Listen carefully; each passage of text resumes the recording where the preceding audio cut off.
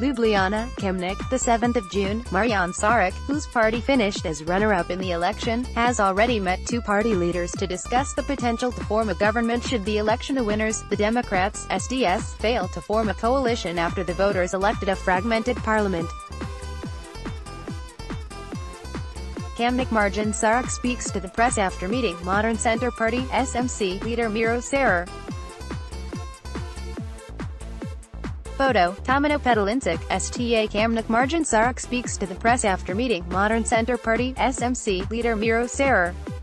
Photo, Tamino Petelinšek, STA KamnikMarjan Šarec speaks to the press after meeting Modern Centre Party (SMC) leader Miro Cerar. Photo, Tamino Petelinšek, STA KamnikMarjan Šarec speaks to the press after meeting Modern Centre Party (SMC) leader Miro Cerar.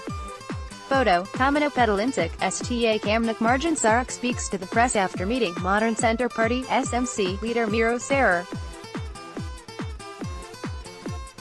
Photo, Tamino Petelinšek, STA KamnikMarjan Šarec speaks to the press after meeting Modern Centre Party (SMC) leader Miro Cerar.